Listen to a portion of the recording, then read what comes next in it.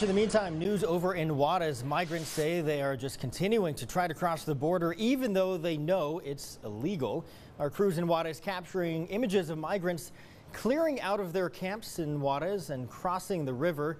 Texas National Guard members could be seen setting up more concertina wire along the border, also yelling at the migrants to just go back. Some still crossing back toward Mexico using cardboard boxes as protection from that razor wire.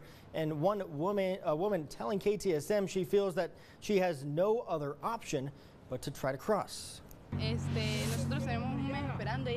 In reality, I don't go out much. I get scared because they say it's dangerous here in the city. I'm waiting for my appointment, but like I said, we don't have the resources, so we need to try another way to cross. People who have the money can afford to wait for their appointment.